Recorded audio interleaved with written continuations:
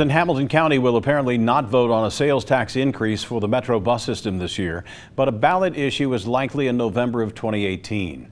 A Transit Authority committee today recommended going to the ballot next year.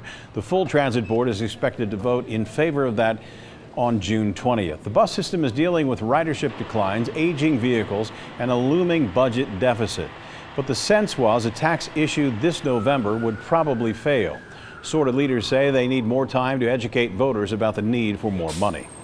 The right thing, I believe, is 2018. That will give us time to plan, prepare, and focus on what the community is going to do and how we get the coalitions on the same page and we move forward as a region. That's what we do in Cincinnati. The size of the potential sales tax levy will depend on input from the community. Currently, the bus system gets most of its money from a City of Cincinnati earnings tax. The potential sales tax increase would not benefit the streetcar, which has a separate funding source.